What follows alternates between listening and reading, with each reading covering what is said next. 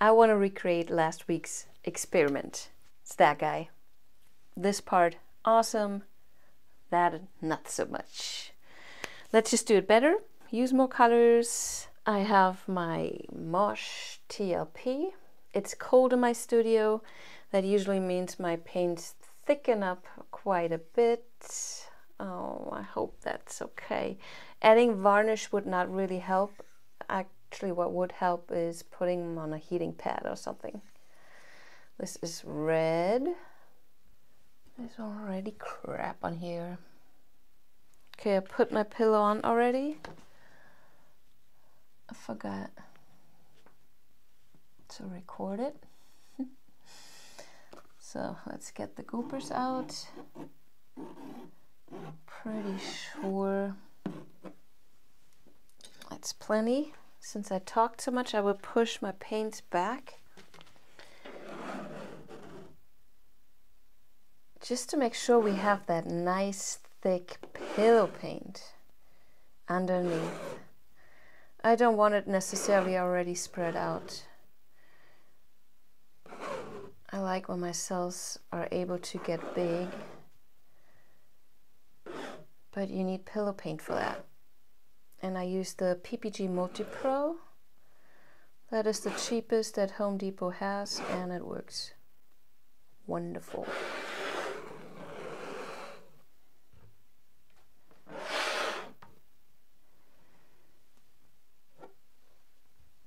I make sure that the corners have enough paint to move. And today, dear people, I will bring back a tool that I told you guys not to use. My last video on Sunday, I had a piece that ended up with a lot of bubbles, which kind of come with the technique. I have bubbles in my paint. If I don't let them sit for a while, the spreading traps air pockets, so those will pop. My good old torch. More to that later. Let's put paint on the canvas. Techno first. And I do not want to run out of paint this time.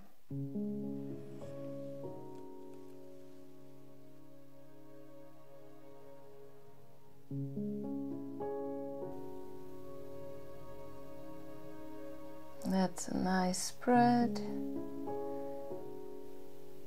There we go. Scrape it back into my container.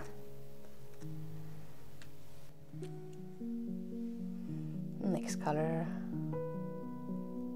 I have a lot of bubbles in here. And I honestly have not found a way how to disperse them properly. They behave differently than mica pigments. I'm having some trouble with that. If you have an idea for me, please let me know. Okay. Is that enough? That's a big canvas. Tell you what, I'll add a little bit in the middle. See all those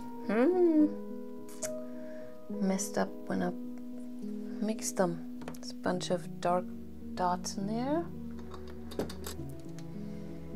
Maybe they become irrelevant. That's a lot. Ooh, that's a lot.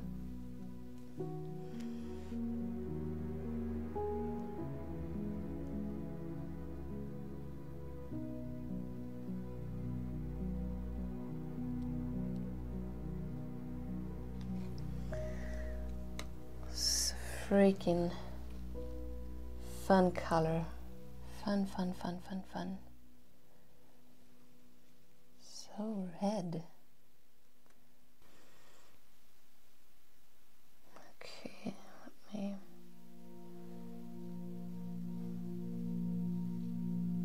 just mark where I put my paints, and this part here has the most paint on it. A lot.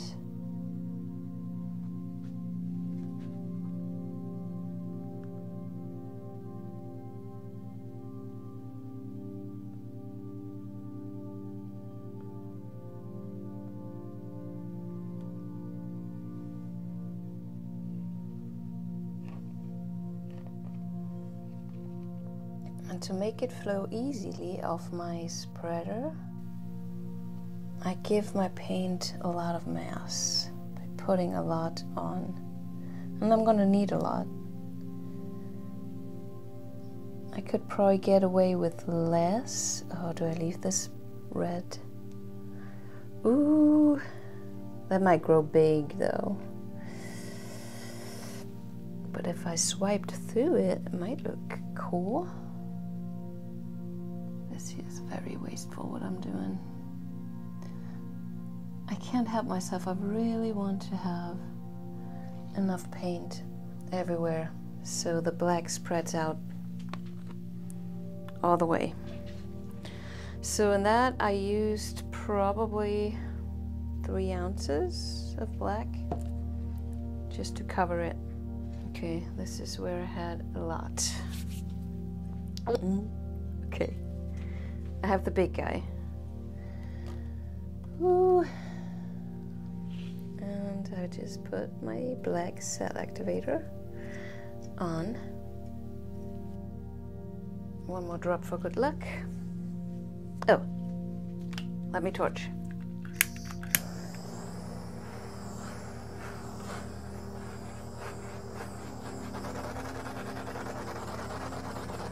I don't want to hit the paint for a long time to make it burn or overheat. And you see those popped already, and you have those red cute speckles there. Love it. So you will see it doesn't pop the big guys, it pops the small ones and brings more up to the surface. Let's do a background first. Let's do something like this. I go very light, but a little bit stronger than last time, so you can see a little bit. I hope the sun is not disturbing the view, but you can see that I did something. I think I want to just do a big swipe through it. Some focus in the middle.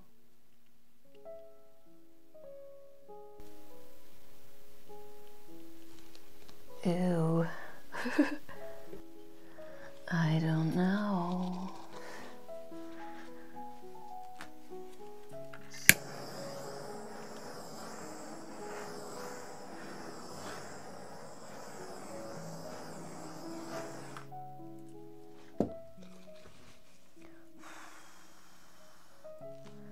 I wish I could see more. I think I see exactly the same that you see. Basically nothing. And a few dots and bubbles. Can't help myself.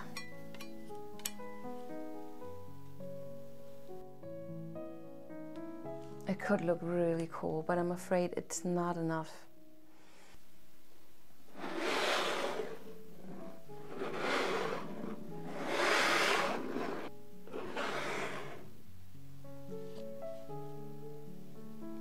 I'm afraid to spin, because what happened with this one is I spun and tilted the last one, this one, a bunch, just because I was curious what's happening there, and then did this swipe after. It totally lost shape. It's white and not pretty. My minimalist heart wants me to just spin and not do anything else. But my curious heart wants to swipe more.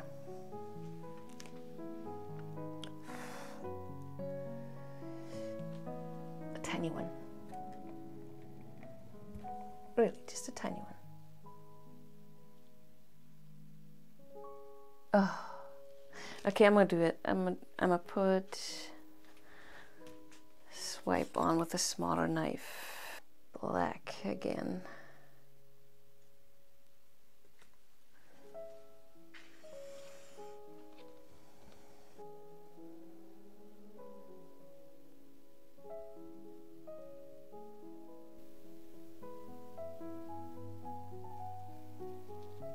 Okay, that did something. Again, I don't want to overdo it.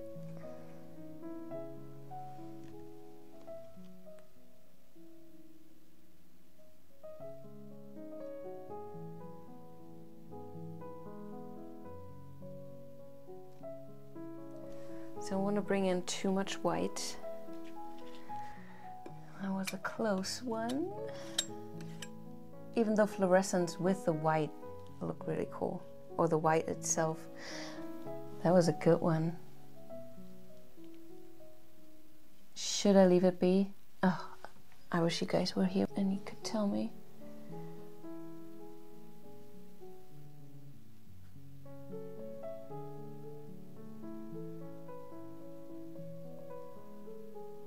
Sometimes you need patience. I don't know if you can see it, but I want to save that one little orange cell. And if I lift up my palette knife now, it would not be... There we go. Ooh, ooh, interesting. Now I kind of want to do something in here.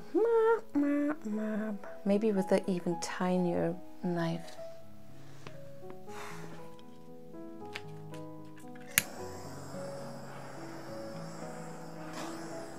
Oh, I see hundreds of tiny, tiny bubbles popping. Oh my God, that might be good. All right, I have to hurry up a little. You know, I might have to swipe again. Let me find a good knife for that. I know I only have one, and it's probably dirty. Yes, it is. And I just broke it. Okay, never mind. Have I mentioned that you should take care of your palette knives? Don't let them sit in paint or water. Is that a sign? Let me spin.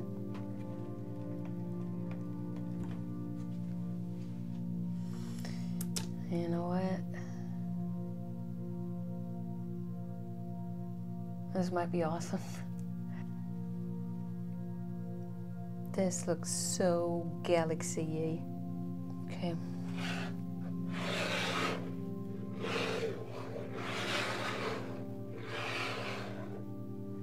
It is time to spin.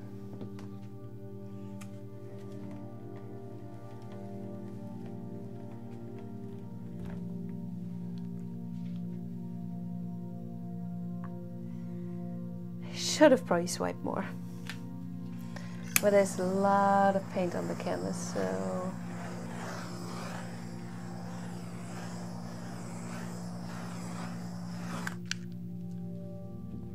Wow.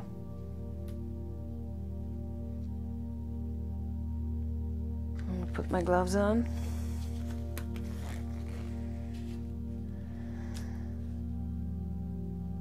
And see where this takes us.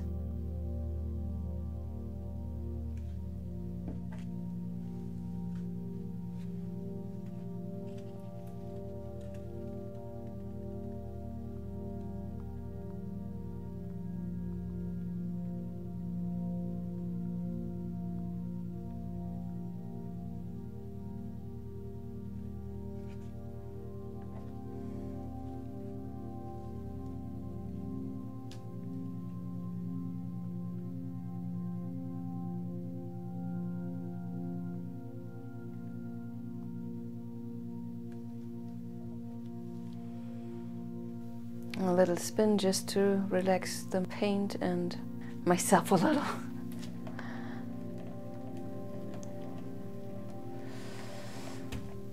Alright, I'll loosen this part, so I will move it down.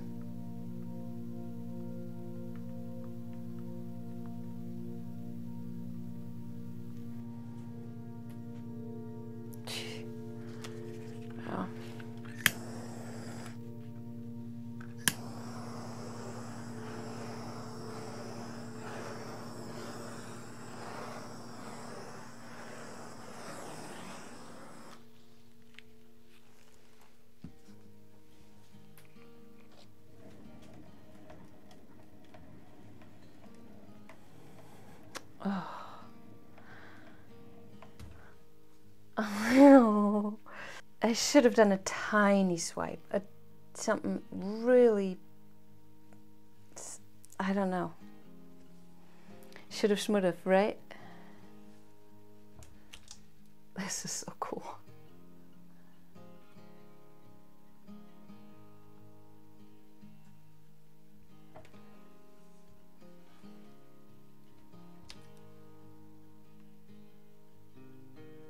Really hoping I could open this up a little more, just to have more to look at.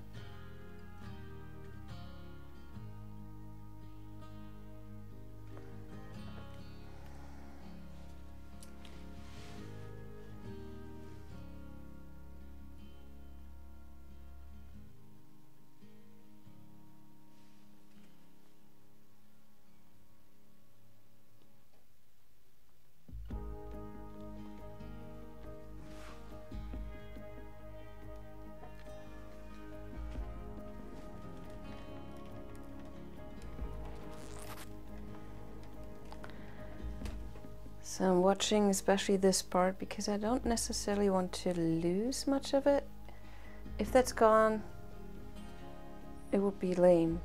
It kind of, it helps the composition to be there. So let's go back.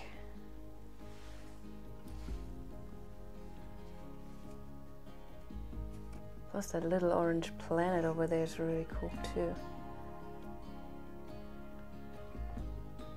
I don't want to lose much of that either, but it can get a little bit closer to the edge, and I want to spin that off.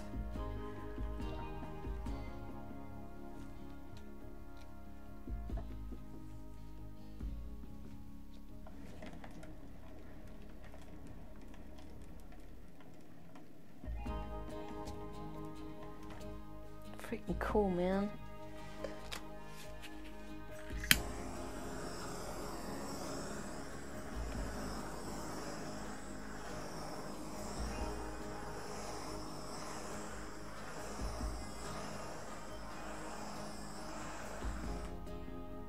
So on one hand, I'm totally blown away.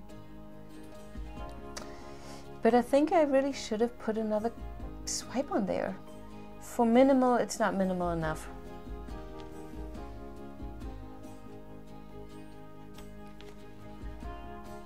Or I just tried to move things. I think I'm gonna lose my bottom part that I wanted to save so badly, to make it look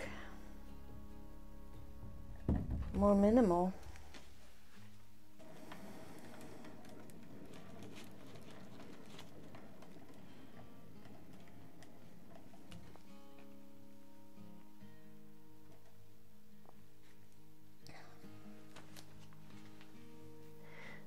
Let me spin one more time. It is not what I wanted. So the coolest part is really the scoop and drag. Okay, here we are. This is pretty cool, gotta say. The torch, who would have thought?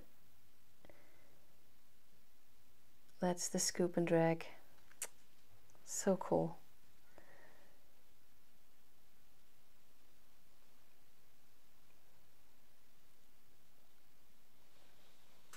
And that's the part that really looked so nebulary. It still does.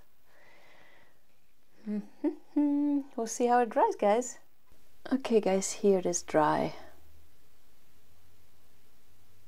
Definitely not enough red that came out, but look at all those stars.